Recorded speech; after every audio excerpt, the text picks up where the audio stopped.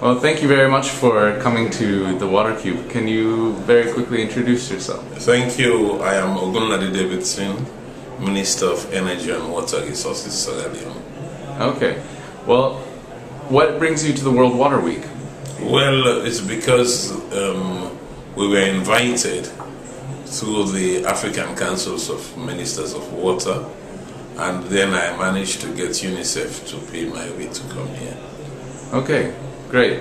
And what is AMCOW, the African Council of Ministers of Water, doing this year? Yeah, well, the point is, if you understand the African settings, Africa is made up of very much fragmented countries.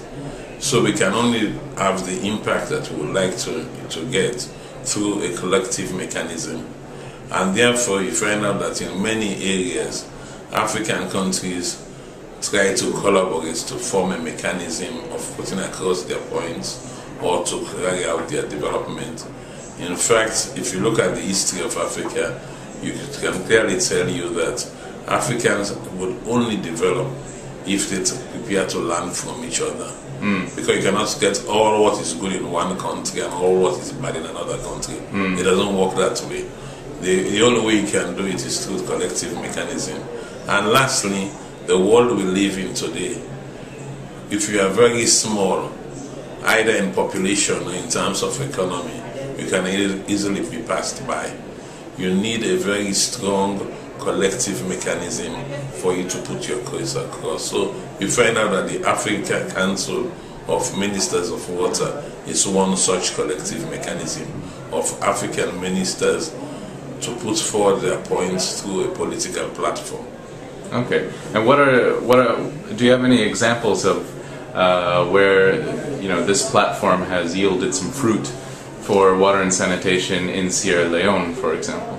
No, it has, because for example, it is now being understood between many ministers of water that we need to get pipe-borne safe drinking water to every member of the population.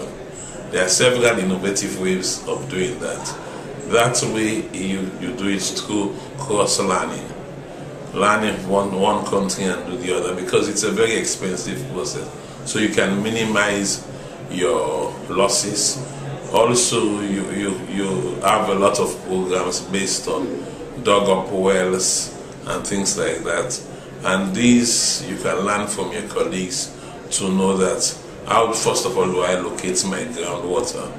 How would I locate dry wells? How do I put guidelines to make sure that I don't start spending so much time on a area that the well will get dry up in a very short time? So these are some of the things that one can get through the AMCOW discussion. Okay, thank you very much, sir. Thank you too.